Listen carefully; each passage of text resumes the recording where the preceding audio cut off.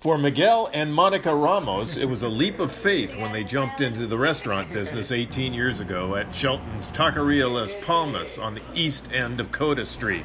Miguel has plenty of restaurant experience dating back to when he was 12 years old. His parents owned Mexican restaurants in Skagit County. It was something quite different for Monica, who was working for the state of Washington when Las Palmas opened. It was so scary because I did not know how to cook.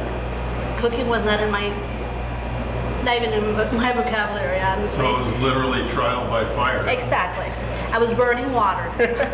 It was bad. Today, Monica is making and preparing tacos, dishing up tortilla soup, and waiting tables with her husband and staff. Miguel jokes that Monica became the boss after he taught her to cook. He recalls when it all started. This is where we started 18 years ago. I mean, they had a bunch of computers, so it was nothing new. We started from scratch. We started from scratch.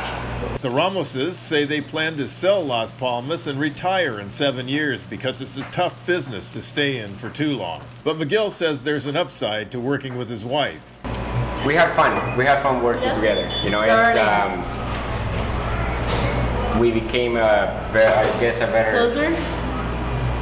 better couple than because it's to work with your couple for 18 years. I think it's hard. Together they work with their son, Miguel Jr., who's a freshman at Shelton High School and wants to study to become an orthodontist. Customers old and new sing their praises for Las Palmas. Well, I come from Los Angeles many years ago. I grew up there, and I haven't found anywhere to eat anywhere that tastes authentic and good. This is delicious. The food is so good. Good food, easy-going environment.